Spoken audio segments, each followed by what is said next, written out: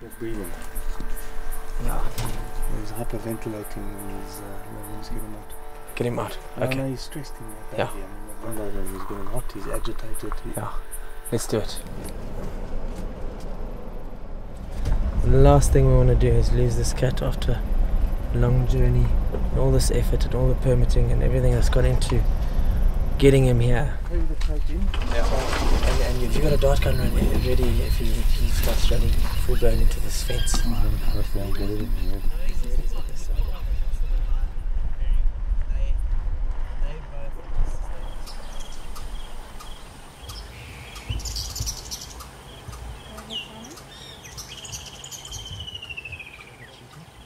So these are 4 sub-adults, 3 females and a male. So you'll notice that the male is the larger of the group.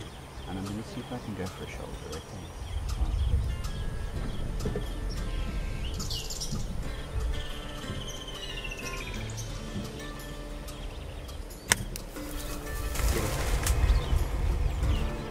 I'm the Cheetah Meta-Population Coordinator for the Endangered Wildlife Trust. But if you want to really break it down into simpler terms, I'm a cheetah matchmaker. So I effectively identify which cheetah are related to each other to swap individuals between these reserves to prevent inbreeding.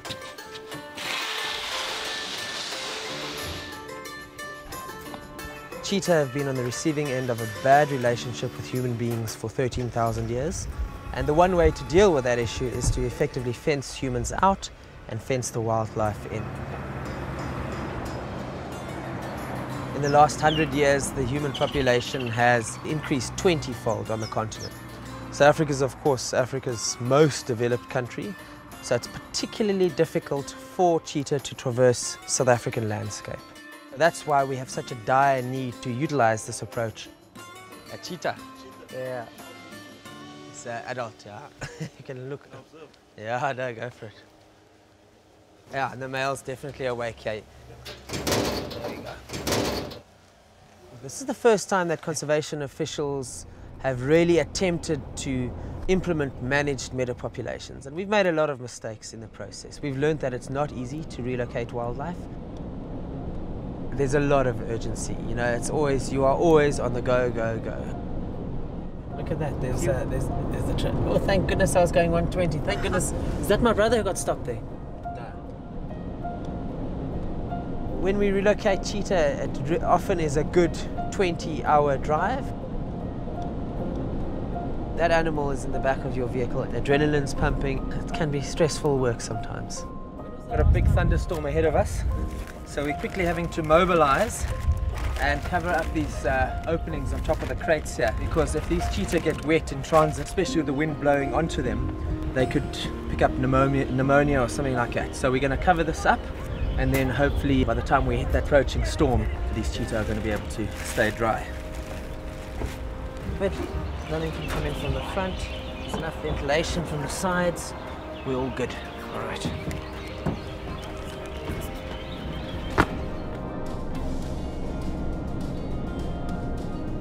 Cheetah have been eradicated from 91% of their historical range in Africa. Recently, their numbers dipped down to 7,000. This implies that they are likely to be upgraded to endangered status. We as humans have a responsibility to protect our wildlife.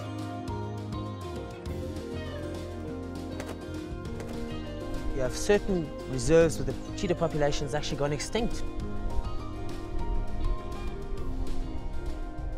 I don't enjoy transporting cheetah over large distances in such confined environments, but this approach is undoubtedly working. We now have successfully reintroduced cheetah into 53 reserves across the country.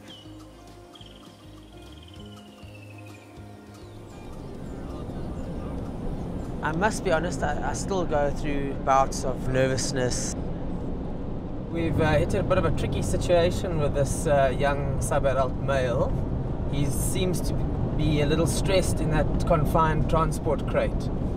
So, you know, if that behavior persists, we're going to have to make the very difficult call of possibly releasing him at night time. Let's just have a look here.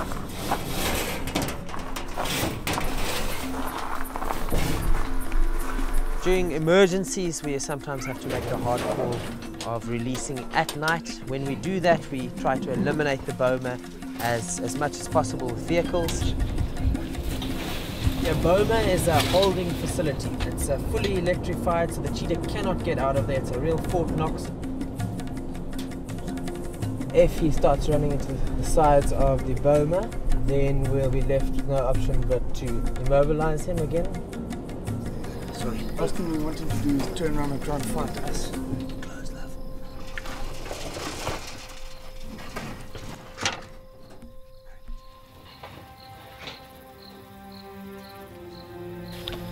Yeah, he's looking good. Nice and relaxed.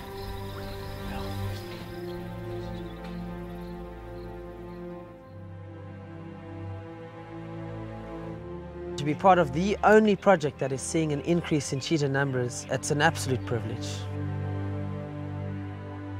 I'm optimistic that this technique will start to be used in East Africa. It'll go to Central Africa, it'll go to West Africa, hopefully North Africa and possibly even Asia in the future.